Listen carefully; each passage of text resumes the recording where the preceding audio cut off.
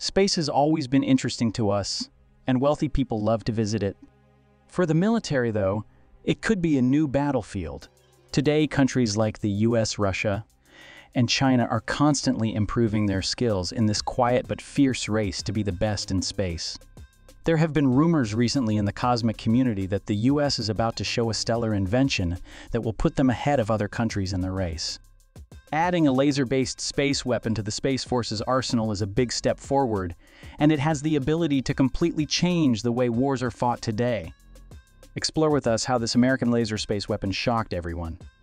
As a part of the American Armed Forces, the United States Space Force, USSF, is in charge of all space-related issues in the US. This country's path to freedom is a fascinating one. Before it became a separate dress service, the USSF was called the Air Force Space Command and worked for the US Army from 1982 to 2019. Before Donald Trump became president, there was a change in position that was similar to how the Air Force is organized. The Space Force became a real organization in December 2019. It was a sign that the US understood how important space would be in modern fighting. We hope that this never comes to life, but this clearly shows how important room is from a strategic point of view. As we learn more about the Space Force, let's not forget that it is still the US's tiniest armed service. There are about 6,434 people working for the Navy and 77 spacecraft to support them. However, the Air Force has over 5,000 manned planes, 406 intercontinental ballistic missiles, and over 650,000 military and civilian employees. It is important to note that the United States gives a big chunk of its budget to the armed forces. This gives the Space Force access to a lot of modern technology equipment and billions of dollars. Defense News said that the Space Force's launch estimate was a staggering $2 billion. By 2024, prices were expected to reach an even more shocking $13 billion. In this time range, the number of employees is also expected to rise to 15,000. The government spends a lot of money on keeping many systems running smoothly. These include the GPS military satellite communications, missile warning systems, space intelligence networks, and satellite control networks. Also under their control is the Boeing X-37B reusable robotic spaceship, which is a very interesting piece of technology. In an interesting turn of events, the world's space economy is expected to grow from $450 million to an amazing $1 trillion in just 20 years. It shows how important space travel and business are becoming. The Space Force reached a major milestone in March 2020. In its first official launch, a United Launch Alliance Atlas V rocket lifted a military communications satellite into space in 2021. A group of Space Force members, affectionately known as Guardians, completed their first tactically responsive launch mission and successfully placed the Tacral 2 satellite into low Earth orbit. This project showed how much they wanted to make the US more flexible and quick to act, both in space and in the area, just a few miles above the Earth's surface. It could be said that the Space Force was created in reaction to what looks like an increasing war of satellites, especially when looking at the competition between the US, China, and Russia in the world of politics. When China launched an experiment satellite in 2013, it paved the way for a big step forward in space technology. The name of the spacecraft was Xi'an, which means experiment. No hints were given about what the experiment was about. Xi'an's acts were the only thing that made it clear. People saw it move around near a smaller satellite and cast a shade over it for a while. AGI Analytical Graphics in-car was keeping a close eye on what the Xi'an satellites were doing. They were most amazed when the smaller satellites seemed to disappear and then resurface on their radars. Radar systems like these are known for being reliable, so bugs weren't likely to happen. After more research, it was shockingly found that Xi'an had grappling arms that it used to frequently pull the smaller satellite out of orbit and then put it back in. An anti-satellite weapon, also known as an ACET, is a type of space weapon like this one that is meant to disable or destroy enemy satellites, either strategically or tactically. China said they had this ability, but only for research reasons and to deal with space junk. Worryingly though, they do have a satellite in service that can find other satellites and basically pull them out of space. A long time ago, military interests were mostly focused on the flight patterns of satellites.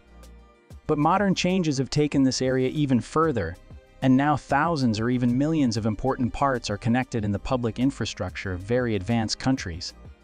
It's important to note that this includes things that look like they aren't doing any harm, like communication satellites, GPS systems, which are the basis of guidance in modern devices and weather services. These things, which seem peaceful, can be used for two different things. They can be used for information gathering, and advanced military powers are aware of this. So, it's very important for these countries to deal with the fact that their enemies may have this possibly dangerous element in their arsenals. This understanding is what led to the creation of ASAT systems. Anti-satellite weapons have not been used in battle yet, but the US, China, India, and Russia, among other powerful countries, have shown what they can do by capturing and destroying their own satellites. This shows off how good they are at technology and shows that they are ready to protect their interests in the constantly changing space field. Because ASAT systems have many parts, they can be used in different ways. At the same time, they protect against threats from both space and nuclear weapons. In addition, they can be used to increase the power of the first nuclear attack, defend against enemy missile defenses, and respond in different ways to enemies with better technology. Back in the early 2000s, a discussion started because the US Space Security Commission did what Congress told them to do. The main subject of this conversation was the role that ASAT devices play in the complicated relationship between the US and China. The Commission was worried that China might be getting ready for a big attack on US satellites before they even happen. They made up the phrase Space Pearl Harbor and said that this strategy could be used as a form of asymmetric warfare to give China a clear edge over the US, even though China's military was weaker. China's successful test of another powerful anti-satellite weapon in January 2007 made the US even more worried. A Chinese FY-1C weather satellite in orbit at 865 km above Earth was used as the target for this test. A ballistic weapon common in the US shot it down. Words used in the military to talk about the SC-19 with a kinetic bomb. Basically, this was a modified form of the DF-21, also known as the CSC-53, which is a two-stage solid fuel medium-range ballistic missile. There were several Chinese Fengyun satellites launched in 1999, and the FY-1C was one of them. In the meantime, Russia was not going to be beaten. They brought out the kamikaze satellite, which is actually called Cosmos 24.99. In 2014, this satellite had unmatched maneuvering skills that let it get close to other satellites and destroy or stop them. For starters, the US had been following it as a piece of space junk, but it suddenly came to life and flew very close to other satellites. These satellites can go as fast as 17,500 So, Kamikaze's ability to turn around suggested a clear goal. In 2017, Russia increased the number of satellites it had by launching another one that dropped a smaller one. In turn, this smaller satellite fired a projectile, which is a clear sign that it could be used for war purposes. It's easy to see why these acts upset the United States, and they weren't happy with just watching. In 2019, after 2 years, Russia revealed the Nesting Doll satellite, which was the result of all their previous work. This new satellite could carefully move toward other satellites in space, keep an eye on them, put down a smaller satellite, and then fire a weapon. At one point, the Nesting Doll got too close to a US satellite, which led to formal complaints to Russia. It's not a surprise that the Space Force was created near the end of that year. Satellites are very important to the United States for many important reasons. They currently have a mind-boggling 1,097 satellites in orbit, ahead of China with the Ford 12 and Russia with 176. For keeping an eye on threats, helping with navigation by land, air, and sea, surveillance, communications, finding and guiding missiles, and many other important jobs, these satellites are a must. In a strange way, they are not very safe while floating in space. Because the Pentagon knew this was a weakness, they asked for $304 million in the 2020 budget to support projects to make space weapons stronger. Since then, many tests have been done, mostly on directed energy weapons like lasers, and harmless particle beams. The United States has been working on directed energy weapons for decades, but recent events have raised the stakes. The U.S. military just finished its first real-world test of a laser in the Persian Gulf, and it went very well. At the speed of light, these laser beams destroyed objects on land and in the air. More tests are being done right now to improve laser weapons that can damage or degrade satellites from the ground or from fighter jets. With a budget of $155 million, the Air Force's self-protected high-energy laser program is made up of three main parts: laser improvements for next-generation combat environments, the STRAF, self-protected high-energy laser control system, and Boeing's laser pod research and development container. The military wants to pick the part that does the job for the least amount of money. It shouldn't be a surprise that the military is looking into this area of weapons. Lasers are great for military use because they have many benefits. They work as fast as light, are very accurate, and have almost infinite ammo for a low cost per shot. The Self-Protect High-Energy Laser Demonstrator is one of the most exciting new aircraft laser weapons projects. It exists right now as a big display on the ground, but the U.S. Air Force has big plans to cut it down to a tiny pod that can be tried on an F-15 fighter and then added to F-16 and F-35 single-engine fighters in the future. If these airborne lasers work as well as expected, they could change the future of air fighting forever. As a defensive, active protection device, the Self-Protect High-Energy Laser is meant to destroy or slow down incoming air-to-air and surface-to-air weapons. From more than 200 miles away, long-range missiles like Russia's 48 and 6 surface-to-air missiles or R-37 air-to-air missiles are a major danger to support radar and tanker planes that are easily hit. At shorter ranges, 4th and 5th generation jet fighters can be seen on radar. Short-range rockets that are easier to avoid and move around have a pretty low DS between 20% and 30%. Now this is where lasers come in. It is possible for even a weak laser to accurately mess up or destroy the sensitive optical guidance systems of approaching missiles. Lasers that are stronger could hurt systems that control missiles or heat up and set off weapons very quickly, close to 20,000 miles per hour, which makes them very hard to hit. A laser weapon needs to be able to lock onto its target correctly in order to work. Tracking and aiming at things that are moving says of June 29, 2023, another amazing milestone in space technology had been reached. This was the celebration of two very important events. The Space Wireless Energy Laser Link, also known as SWEL, from the U.S. Naval Research Laboratory, has been working successfully in space for 100 days now. Happening at the same time as the NRL's 100th anniversary, SWEL started its trip into space on March 14, 2023. Its goal is a major step forward in the history of laser power beaming in space. It now lives on the International Space Station as part of a mission for the U.S. Department of Defense's Space Test Program. SWEL has been sending about 1.5 watts of power continuously to the power beaming receiver's output. More importantly, this whole process is very efficient, with an average efficiency of about 11%. This accomplishment isn't just a small win, it's more than 10 times more efficient than the team's goals. SWEL can work at a distance of 145 meters for a power-bearing link. According to the NRL, this experiment is not only the first time laser power beaming has been used in space, but it is also the record holder for the highest power, longest distance, and most efficient power beaming display in orbit of any type.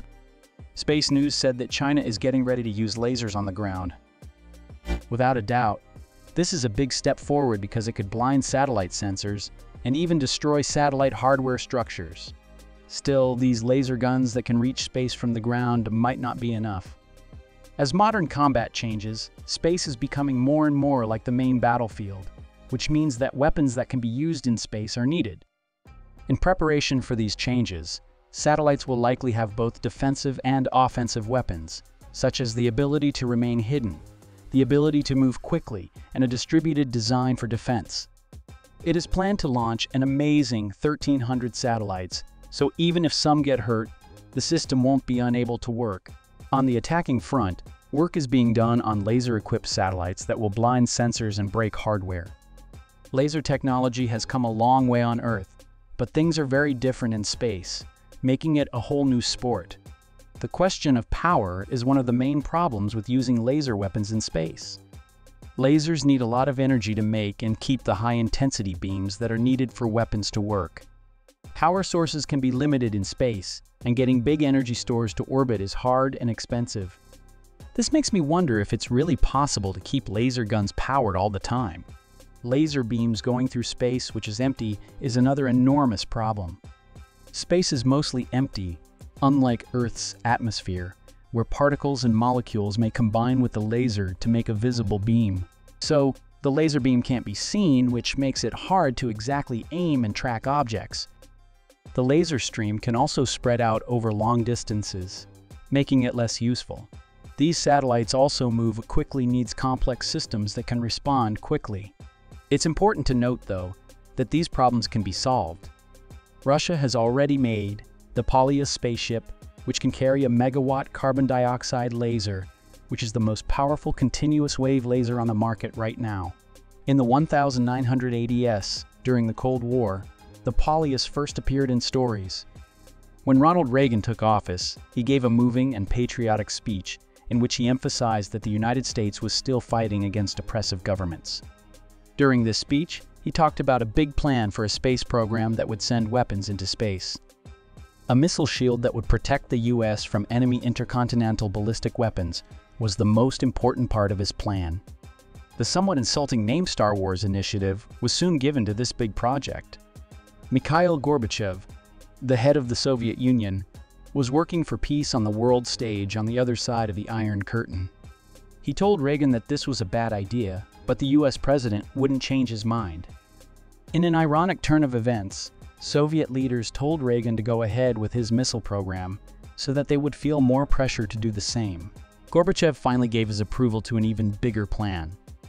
The Polyus Skiff spaceship from Russia was the main part of this project.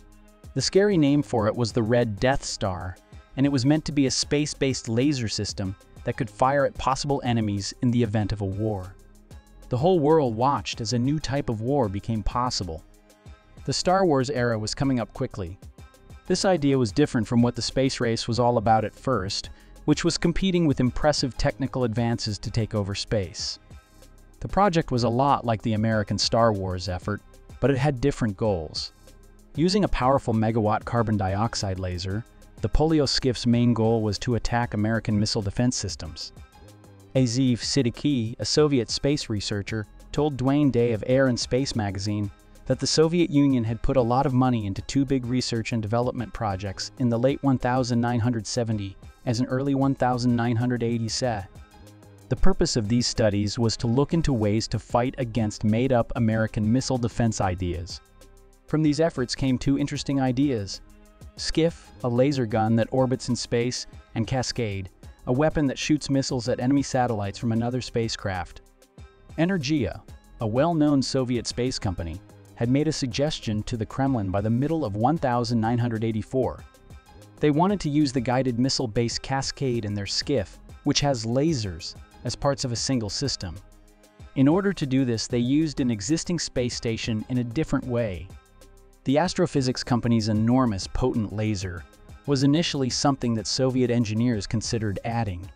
But this plan was too big for the rockets that are used now. Because of this, they went with Energia's idea and used the smaller Skiff laser. This decision made it possible for the Polyus Skiff project to start.